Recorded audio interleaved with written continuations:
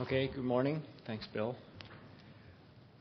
As Bill mentioned, Andy's not here, so I'm filling in for Andy on this work, and I'm one of the co-authors along with these other colleagues, Aaron, Hugh Morrison, Roy Rasmussen, Pat Minnis, and Wang, and Zhang.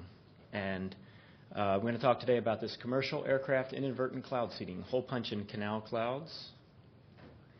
And one of the first publications that sort of showed an image of this, and I hope by now everybody's seen an image similar to this, showed up in a Weatherwise article in 1967 and kind of posed this question of meteorological whodunit.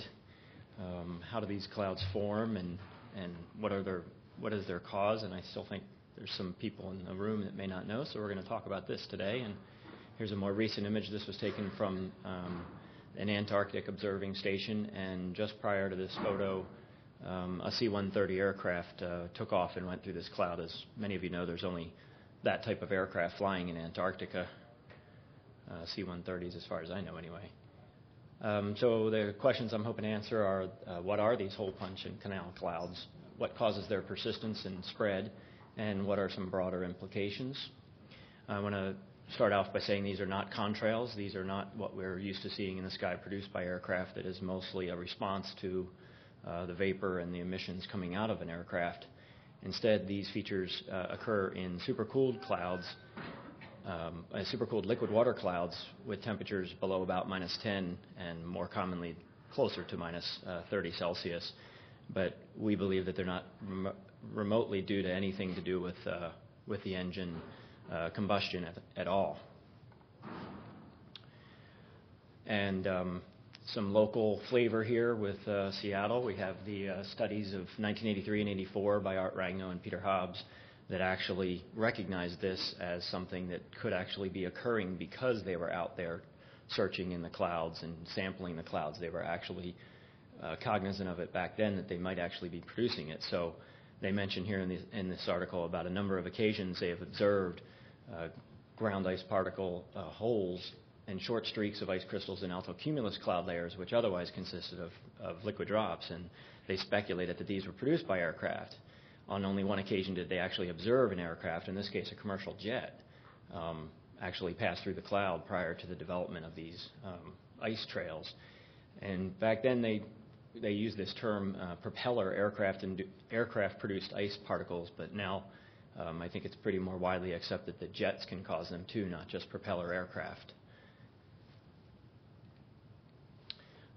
Some more recent studies, though, Woodley here, they actually purposely went out there trying to create these types of holes in clouds and streaks in clouds, and they took these 9 different aircraft, a King Air that was mostly used for the sampling behind these other aircraft, which are listed here: a Piper Aztec, a Cessna 421, 222 T-28s, an Aero Commander, a Piper Navajo, a Beech Turbo Baron, and another King Air. So they basically flew the cloud physics King Air behind these other aircraft and wanted to see which ones might be responsible for producing these ice crystals.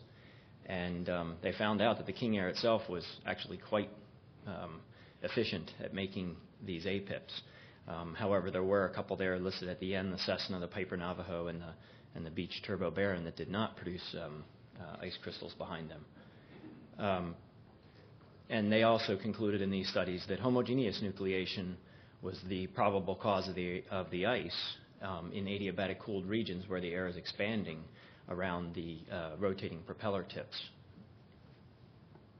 And then some modeling sort of helps confirm that Gearens did here with aerodynamic modeling over aircraft wings. And on the top panel is what happens when you have a fast-flying aircraft like an Airbus 340 flying at either Mach 0.7 or Mach 0.8, and it's capable of producing about a 10 Celsius temperature drop just over the wings. This is not anything to do with this is not a propeller aircraft, it's a jet.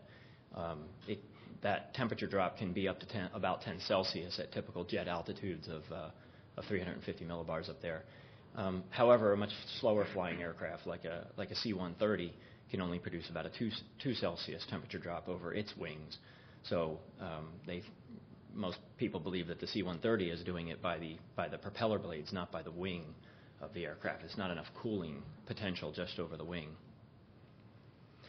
Here's a pretty spectacular example of just how you should be able to see these easily if you just pay attention to some satellite images and maybe go outside and look for it. In fact, Andy took a picture of one just about 3 weeks ago in the Denver area.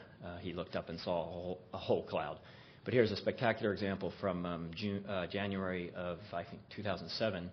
And each one of those long canal shapes or holes, Andy and others have traced back to an aircraft that penetrated this cloud. And this cloud, I'm going to show in the next talk, is at about minus 30 Celsius, and it's completely composed of liquid water. And then the aircraft fly through it and create the ice and then leave these holes. So they track these holes just by sequences of GOES images and started making estimates of their motion or their growth over time. Now, the aircraft is obviously much smaller than the footprint of a satellite pixel, so it does take some time to develop in the first place, but then it does expand from there. And so they did track as many as 90 holes in those images, and they went back and correlated it to air traffic control data and found out that they pretty much think they've nailed down about half of those 90 holes as to which actual particular aircraft caused it, and found that they were jets of many different types. There were some military jets in there too, but as well there were some large commercial passenger jets and a few propeller aircraft. But at the altitude of that cloud, there just aren't that many propeller aircraft flying up that high. On the left panel here, you can see what's plotted is the growth of the tracked feature on the satellite image with time.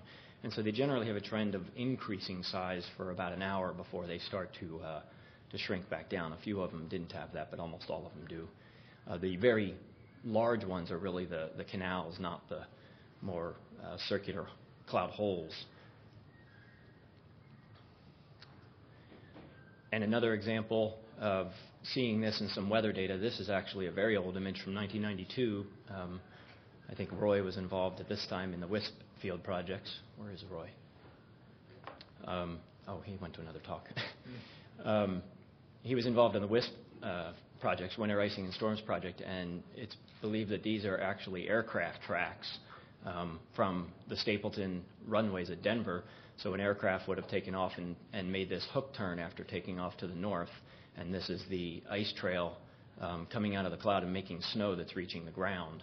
And so this is actually reflectivity here, and you can see some of these echoes reaching 25 and higher dBz. And if you look here, you can actually find what we think are actually 4 distinct trails of aircraft. This is an older one, and the wind's blowing generally lately west to east, so this was just one of these from perhaps 10 minutes earlier.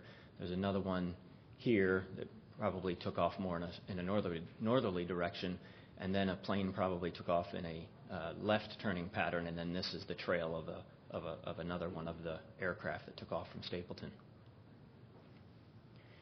So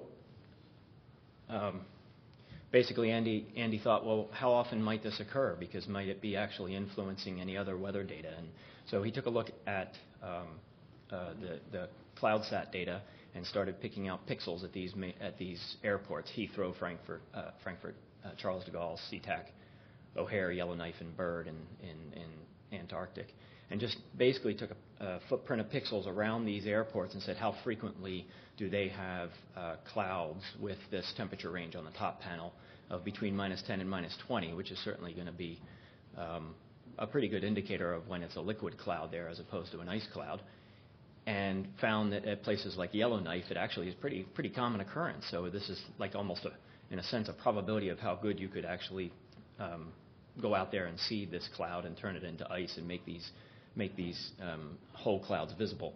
And on the bottom panel, it's how often it's less than minus 20, and still liquid water, by the way. And so that might be an easier chance of creating these ice clouds because you don't have to cool it much further down to minus 40 to initiate some ice. So, I mean, it's not a common occurrence, and maybe it's not too frequently that you can go and do this, but and it's going to be made much more visible when these things are very shallow, as the satellite picture shows, but it's possible. And It also makes for some interesting theories about how that affects the actual planned weather modification programs, because as you're flying your aircraft, whether you're releasing seeding material or not, you can actually theoretically be causing ice crystals to form and not even know it. So it's a very convoluted little problem there. So in summary, I think it shows that both propeller and jet aircraft are possible to produce these ice particles as they pass through these supercooled liquid clouds, whether it's by the propeller tips or the wings that does it cools the air sufficiently to do this. These are certainly not contrails, and for propeller aircraft, it seems to occur at the warmer temperatures, probably mostly because propeller aircraft just don't fly at the coldest temperatures that these jets fly at. I mentioned that for vertically thin clouds, it can lead to these, you can see them a lot better if it's a deeper cloud system. You just aren't going to see them that often. In the next talk, I'm going to show that WRF model simulations are actually capable of reproducing this phenomenon pretty well, so I'll save that bullet for later. And around major airports and mid-latitudes, hole punch clouds and inadvertent seeding might be possible about 5% of the time, but more for propeller aircraft than jet aircraft because of the temperatures for that production by the two different mechanisms. And that's all I have. Thank you.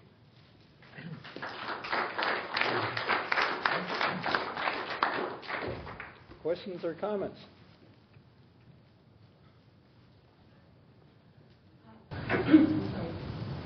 Since aircraft spend most of their time at surge levels, do you have a feeling for what this effect would do with surge clouds? Well, I wouldn't expect any real change to cirrus clouds since they're mostly ice particles. This is really a phenomenon that occurs because they're almost entirely liquid water. In fact, I would claim they must be liquid water for like the case that I showed the satellite image for. It's a liquid. It's the fact that liquid is freezing into ice particles is creating this. And cirrus clouds already being composed of ice, they don't need any new ice to do that. Right, but that 10-degree temperature drop could still do something to the max efficiency. Fair enough. Fair enough. It might be adding additional ice into the system, sure. And certainly I can see where an ice cloud aloft, the cirrus cloud aloft, could seed into a lower deck. Certainly that would be a possibility too. Has anybody looked into wingtip vortices as being a source of that? Because they're pretty sure the pressure drops on the wingtip vortices are greater than that over the flow of the wing. Yeah, I would tend to agree. I don't know of anybody that's doing that, but right. Well, might be able to isolate off. Wasn't that the calculation that was shown? It was for the wingtip. I don't actually know that answer that was for the wing in the itself. aerodynamic modeling. I think it's for the wingtip. Was it? Okay. Ted. Yeah. I have a dumb question.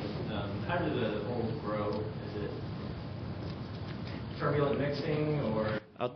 I hope to answer that in the next talk. Okay. Actually, it has been demonstrated by experiments with Klinger that the propeller produces ice crystals if it has three blades, but not if it has four blades by homogeneous freezing, homogeneous glaciation. That is a paper by Woody et al. Some 10 years ago. Right. Any other questions or comments?